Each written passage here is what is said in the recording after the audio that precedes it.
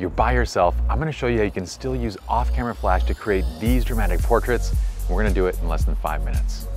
My name is Pi. I've been fortunate to create multiple successful companies in the photography space. I'm a photographer, but even more so, I would say I'm an educator and frameworks person. My specialty? Making complex subjects easy for you to master, right here on Adorama TV. All right, friends, we got 5 minutes on the clock. Y'all know my name, you know what channel you're on, let's just go.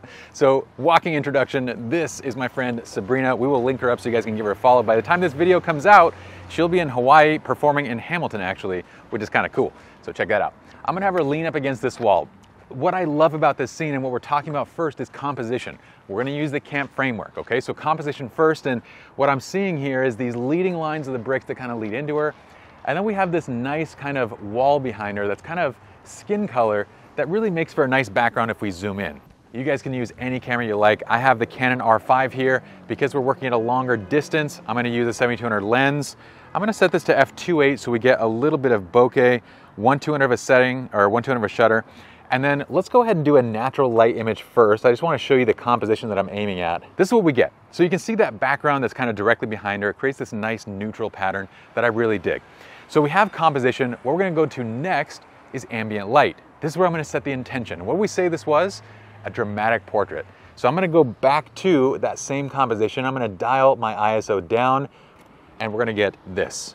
And yes, it looks dark. It's supposed to. Now we know where we need to add our light, right? So we get to the M piece, we're gonna modify. Probably my favorite thing about photography in recent years is just how simple and portable everything's gotten. So check this out. This is the ProPhoto Click Octa softbox. Setting it up is this. And I'm pretty sure I could just snap it. Oh, look at that. Okay. All you gotta do next is grab your light. I'm gonna use the A2. It's gonna magnetically attach. I'm done. Now we grab the light stand and let's go ahead and take our lens bag because you are working by yourself. So I'm gonna show you a little hack that I like to do. We need to figure out light positioning. I'm just gonna set this down and first work with the stand. One thing at a time, folks. I'm gonna have Sabrina look back to where the camera was so I can see where the angle is on the face, because what I wanna do is set up for a Rembrandt light so I can just kind of line it up so I can see the other side of the cheek right here. I'm gonna go ahead and place the stand.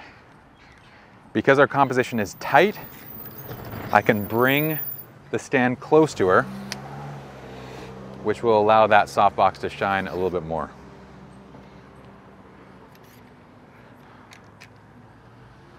Okay.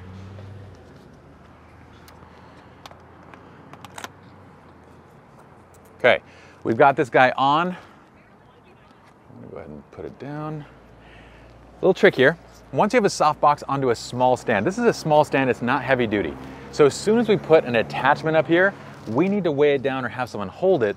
When I'm working by myself, my little trick is just to grab my lens bag and I'll stick it like right over one of these rungs. Now, I'm gonna say this is your warning, this is your disclaimer. This works when we have like mild 3-mile-an-hour winds right now. Don't try this with 10-mile-an-hour winds. It's gonna blow the stand over. This only works when you have okay weather.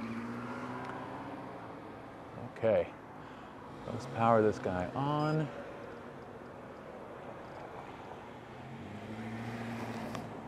Okay, now notice that this thing is swiveling a bit, so I believe this guy was meant to be on a C-stand or something. So if you do have it swiveling, I'm just gonna move it to this guy and we're gonna tighten that up. All right. Let's go back to the camera.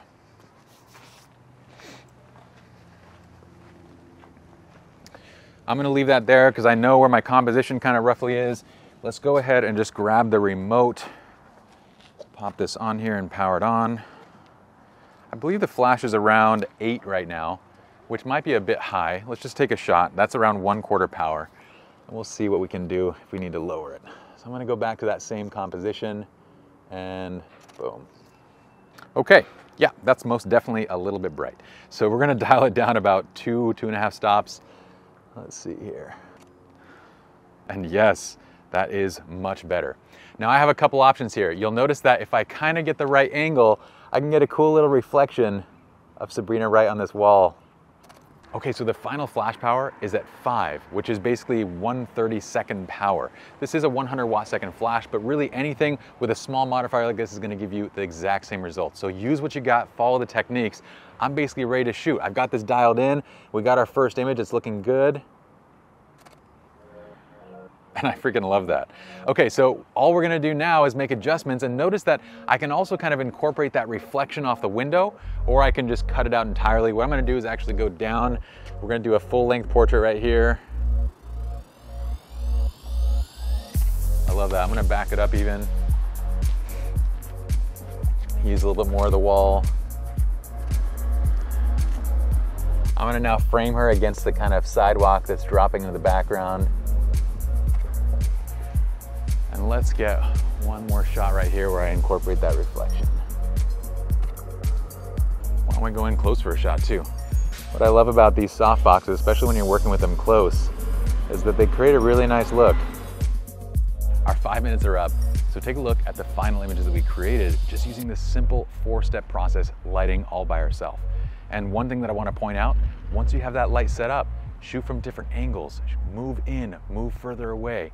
All of these shots were created with that light in the exact same position. So just because you got one shot, don't move to the next setup, keep shooting until you're done. That's it for me. If you guys enjoyed my style of education, be sure to check out our A to Z education inside of SLR Lounge Premium. It's basically everything you know from picking up your camera to running a full 6- or 7-figure photography business. In the meantime, we're gonna link up all the gear that I use in the description of the video. We'll also link up Sabrina. You guys can give her a follow. She's gonna be performing in Hamilton in Hawaii as this goes up, so be sure to check that out as well. And I'll see you guys back here same time, same place on Adorama TV. And so I keep my job, please like, subscribe, and comment below. Let me know what you guys think. Peace.